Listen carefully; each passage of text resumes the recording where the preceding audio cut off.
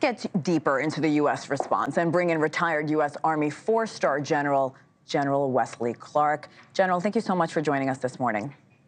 Thank you, Hena. Like Robert just mentioned, the Biden administration is saying this is going to be a multi-tiered operation. This is just the beginning. How much longer can we expect this to go, sir? Well, I think you're in the phase of this operation where today we're doing a battle damage assessment of what the strikes actually did in terms of taking out particular aim points.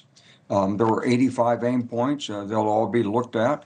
People will be analyzing, did the bomb actually do what it was intended to do? Do we have to go back and restrike again? At the same time, we'll be listening and getting all of the intelligence we can on what the reaction of these terrorist groups will be.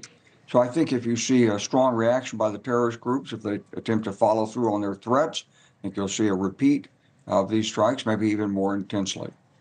I'm glad you mentioned that because the scope of these attacks with 85 targets, 7 facilities, what was the goal here, sir? And what is a real measure of success for these strikes? Well, that's the right question to ask. And so you can label it as retaliation, but it's not actually retaliation.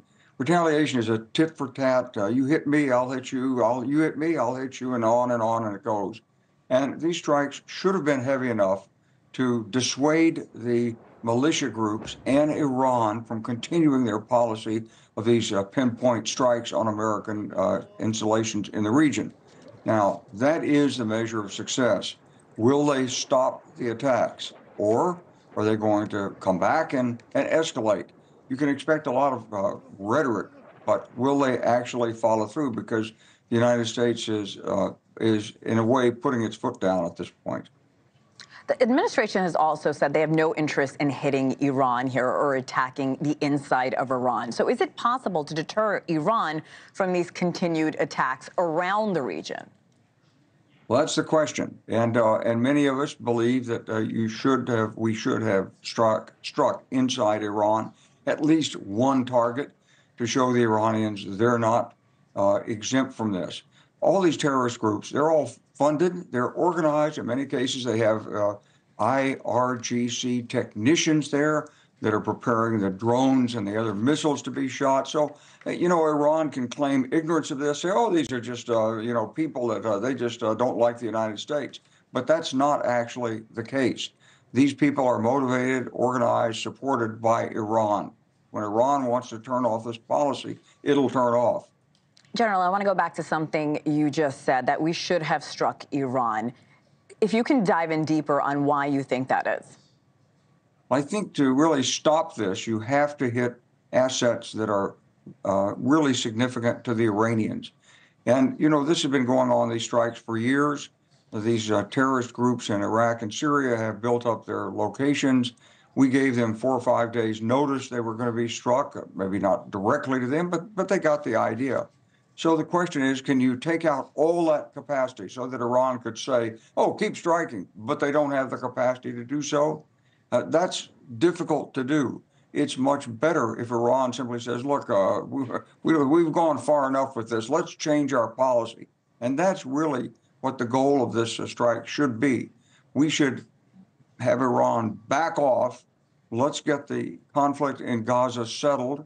Let's get it settled the right way, and then put a new structure in place in the Middle East to end all this fighting. But that requires that Iran has to back off its quest for regional hegemony.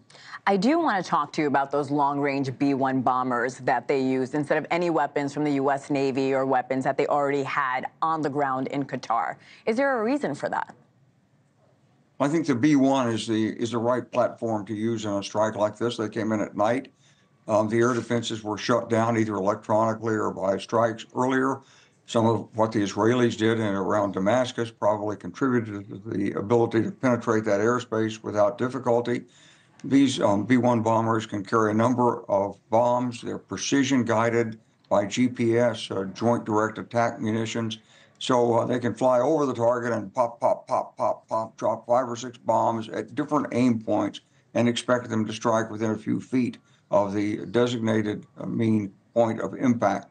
So that's the reason you would use a B-1 bomber. If it's safe to penetrate, it's much better at going at a strike like this than bringing in F-16s or F-15s or F-35s.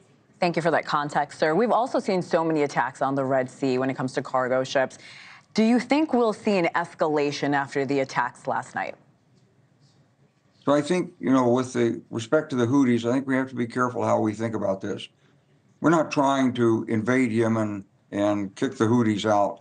That is not a mission the United States should undertake, but we should deny them the capacity to conduct these strikes. So that means putting assets overhead, watching them as they move around, continuing to strike at assets that are vulnerable, that look like they're about to be used, so that we don't have to use our close-in defense to protect the shipping. Instead, we can preempt their ability to strike the shipping. That's clearly the goal. It may be beyond the reach of U.S. capacity in the region right now, but I'm sure we will build up to that. Thanks for watching. Go to joinnn.com to find NewsNation on your television provider. And don't forget to click the red subscribe button below to get more of NewsNation's fact-driven, unbiased coverage.